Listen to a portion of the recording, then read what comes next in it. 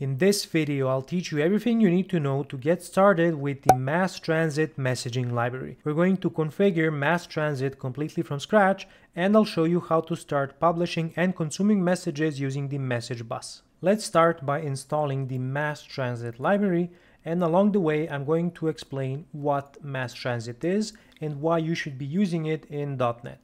So I'm going to look for MassTransit, and you will see a lot of NuGet packages in the results. We're going to just install the core MassTransit library, and from the description you can see that MassTransit brands itself as a developer-focused framework for building distributed applications. And you will see that this is really true when we start using MassTransit, but first I want to give you a few arguments for why you should consider MassTransit.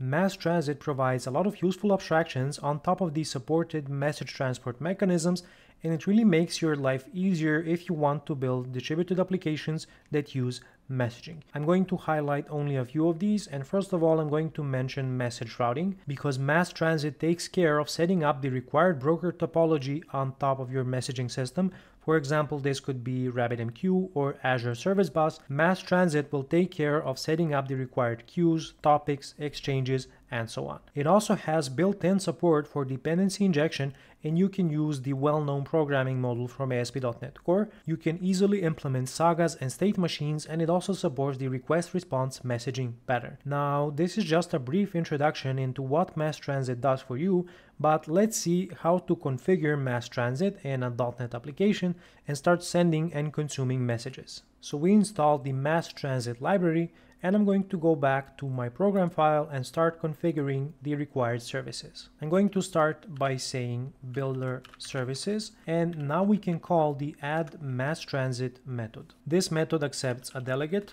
that allows us to configure MassTransit further. I'm going to start by configuring the endpoint name formatter, and I like to use the kebab case endpoint name formatter because it makes the endpoints more human readable. I'll talk about endpoints a bit more later, but for now what you need to know is that endpoints are used to send your messages, and then the messages will be routed to the appropriate consumers. I'm also going to configure the actual transport that we are going to use in this demonstration, and I will use the in-memory transport, which I can configure by calling the using in-memory method. This endpoint also accepts a delegate, and I'm going to provide a delegate to configure my endpoints for this message transport. I'm going to say configure endpoints, and we're going to pass it the context variable that is part of our delegate. And this is the most basic way to configure MassTransit in a .NET Core application. The call to add MassTransit will configure the underlying services,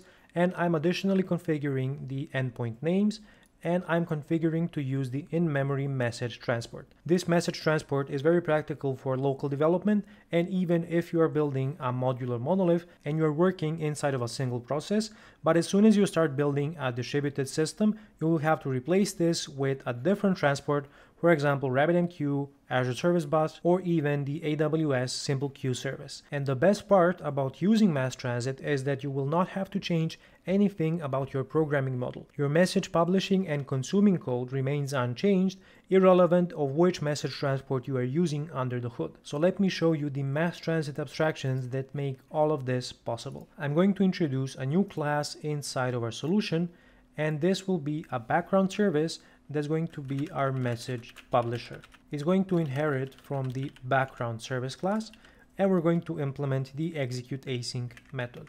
I will add just one dependency to our message publisher, and this is going to be an iBus instance. And this is an interface from MassTransit. So let's go ahead and inject this from the constructor. If you are running on .NET 8, you can even use the primary constructors feature, and I'm going to show you how that would look like. Instead of having a private read-only field and a constructor, we can just create a simple primary constructor and use the bus instance that will be provided with dependency injection. I'm going to make our method asynchronous, and inside of it, I'm going to say while stopping token cancellation requested, or rather while the cancellation is not requested. We're going to do two things. I'm going to use my message bus to publish a message, and any consumers interested in consuming this message can subscribe to it. The next thing I'm going to need is going to be a message instance, and I can even use an anonymous type and publish this using MassTransit. Let's give our message a value property, and what I'm going to do here is just say the current time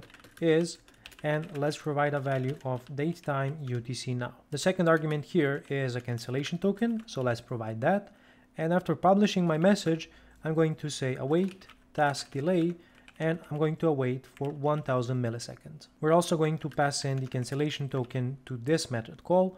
And now let's go back to our message that we are sending using MassTransit. Anonymous types aren't very useful, and most of all, they aren't maintainable in the long run. So what I'm going to do is to define a type that will represent my message. MassTransit recommends that you use either a class, a record, or an interface to define your messages.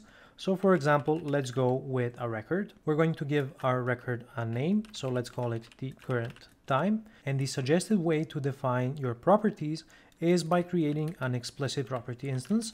So I'm going to create a public string value property, and I will give it a get and an init setter. Optionally, I can give it a default value of an empty string. And now I'm going to update the message I'm publishing here to be an instance of the current time message. Let's also move this into its own file. And the main reason why MassTransit suggests that you define an explicit setter on your properties of your messages is because of serialization and deserialization when publishing over the message bus. Having a public setter makes this a non-issue, so this is why it's the suggested approach. If we go back to our background service, or rather the message publisher, what it's going to do is publish a current time message to any interested subscribers, and then it's going to delay the execution for 1 second.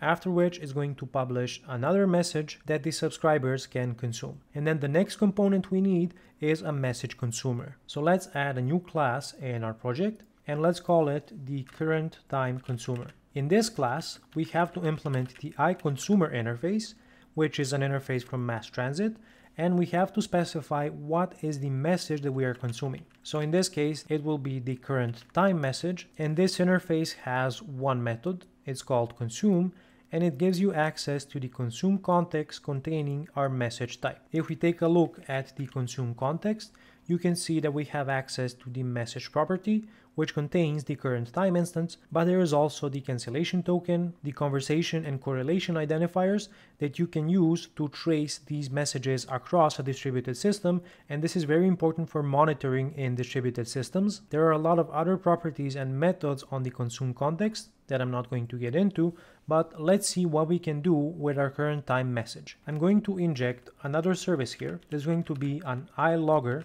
of the current time consumer. Let's call it the logger, and I'm going to use it to log the current time. So let's say logger, log information, and let's create a message in this format. So I'm going to say consumer, and then I'm going to provide the message content. For the first value, I'm going to say name of current time consumer, so that we know what is the name of the consumer that is processing this message. And for the second parameter, I'm going to use the consume context to access the current time message, and we're going to pass in the message value containing the current time as the message that will be logged in our information log. Then I'm just going to return a completed task, and this is how we will implement our consumer. Now we need to go back to our program file, and we need to do two things here. First of all, we need to tell MassTransit about our consumer so that it can be configured on a specific receive endpoint. So I'm going to say bus configurator add consumer, and I'm going to use the generic overload and pass in our current time consumer. Then I'm going to configure the background job by saying builder services add hosted service, and I will add the message publisher as a hosted service. So now when I start the application, our background job is going to start running in the background, and the consumer will start consuming the messages that we publish from the background job. Now I'm going to start the application, and in the console you will see that we will start consuming our messages. So you can see the message format here saying the current consumer, which is the name of our consumer instance, and is going to specify what is the current time. Now if I go up to the other logs that contain some startup information, you can see a log from MassTransit that is configuring an endpoint called current time, which matches the name of the message that we are publishing using the iBus instance, and it's configuring the consumer instance that will be subscribed when we publish this message. Now let me show you what happens when we introduce one more consumer. I'm going to copy the consumer that we already have, and I'm going to add a new class that will be called current time consumer version 2. Let me update the name of operator here so that our consumer in the log changes. So now we have two consumer instances, and we also have to register this with MassTransit. So I'm going to say bus configurator, add consumer, and I will specify the current time consumer version 2. Now if I go ahead and start the application again, at the top you will see that MassTransit is configuring two endpoints, the current time and the current time consumer version 2, which are linked to the respective consumer instances. Now both of these consumers are subscribed to the same message type, which is why you will be able to see the logs coming from both of these consumers at the same time. Registering all of the consumers that you have in your application is a bit cumbersome, so there's a better way to do this if all of your consumers are inside of the same assembly. So you can call the add consumers method, which accepts an assembly instance or a list of assemblies.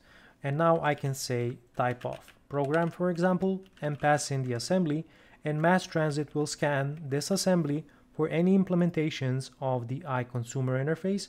And in my case, I have two consumers and register them as consumers with MassTransit. Hopefully you can see how MassTransit makes it easy to implement messaging in a distributed application, and I want to show you what changes when we introduce different message transports. Let's search for MassTransit again, and I'm going to install MassTransit RabbitMQ, for example. I'm also going to install the Azure Service Bus message transport, and I'm going to install the Amazon SQS message transport. And now if I go back to the program file, you will see a few additional extension methods appear on the bus configurator, and now I can say using RabbitMQ and configure RabbitMQ transport.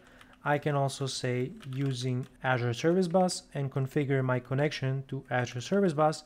And lastly, I can say using Amazon SQS to configure my connection to SQS. And this is how you can change which transport you are using for publishing and consuming messages under the hood, while MassTransit takes care of abstracting away the internal implementation details. If you want to see how to configure MassTransit with RabbitMQ in a microservices environment, then you can watch this video next. Make sure to click the like button under this video, subscribe to my channel, and until next time, stay awesome.